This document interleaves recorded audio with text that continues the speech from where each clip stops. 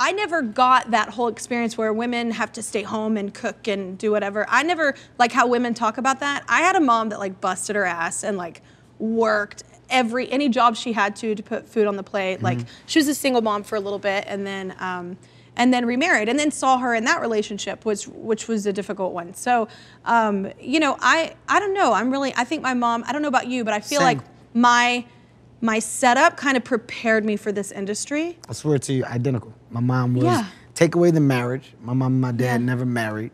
They were together, then they just stopped at like a crazy young age and maybe tampered with the possibility of getting back together. It never happened. My mom kind of shut him out, but my mom was always, you know, a job plus another job plus school trying to further her mind and education. My mom too. She was put herself always through college. Bop, bop, bop. It wasn't just one. Yeah. And that's not intentional. That was a real. Yeah, that was a good plug though. She was always back to back to back to back to back. Yeah. So I do know for a fact that's where I got my hustle in life from. I think so too. I think, and it's actually an interesting question that I ask people in the industry a lot, and like just friends, like if I'm out with, I don't know, because every person I know that's really successful in the industry, everyone that I personally know, not that this is everyone's story, but I think you've had to experience some kind of grief or loss or struggle or to be able to emote whatever song, to be funny on stage, to be able to really tap into that. Because I think behind comedy, I don't even know if you know this, but I was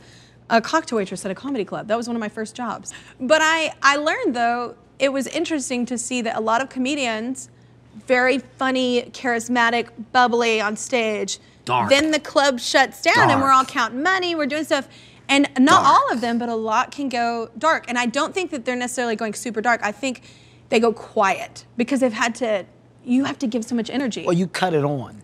You got to switch. But it's like performers. It's the same thing. It mirrors more than you even know because, you know, it's like the story of the dressing room, right? Yeah. The reason why that dressing room exists is because before a performance, the performer has to have a place where they can go to prepare to cut that thing on. And some people really got to go through a dramatic shift in personality, in mood, and whatever to go, okay, now I'm ready. Some people don't. Some people can go, some people can entertain, be loose, and then still go and do what they do. But there is a switch in all of us from the person that we are in show and the person that we are out of show. Yeah. And it's learning the balance. I think, you know, for a lot of us, it's about understanding how to navigate correctly with that balance. And I don't know about you, but for me, is hard. It was a discovery. How did you deal with that? Ooh, I hit bottom. And it was from after a performance at Irvine. I hit like a real low. And it was because I didn't know that balance. I didn't know that that room was for me. You know, to have my own little space. I always let everybody in. I'm very inclusive. I'm not great at boundaries. Everybody's pulling.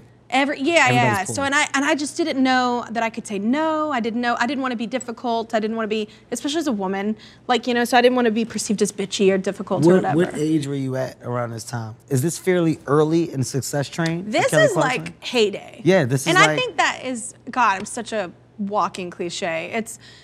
It is always in our heyday. So like it's always that story of everybody thinks it's hitting and it's going so well and it's, you know, knowing how to handle that, and especially at 19, like being the boss of grown men and women around you is like, and having to make those decisions, and especially being raised that like you respect your elders, never say anything other than that, like, and you can't like tell them what to do, definitely. So it was a hard thing to navigate. Yours was like, you were truly thrown in it. Like you, because what started off as an audition, as a shot in a million. Which we thought was a joke.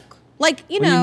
What do you mean? Which we all thought it was kind of a joke. I mean, we didn't think it was going to come of anything. Like, we were the first season of American Idol. So we were there for that paycheck that after a SAG gives you to, like, pay for some bills. Like, you know, nobody knew that it would actually anything would come to fruition. You know, that's what everyone hopes, but that doesn't usually happen, you know. So, I don't know. We got thrown into it. I will say I am thankful for that at the same time because I think I've skipped the surreal part, like of like, it really doesn't matter to me in the best sense. Like it matters, but like it matters for what the worth I give it. Like I love what I do and I love singing and I love, you know, what you're able to do with your spotlight. But I think because I skipped all that so fast and I was thrown in, there was no time for people to really drill me on, you have to do this, you have to be this.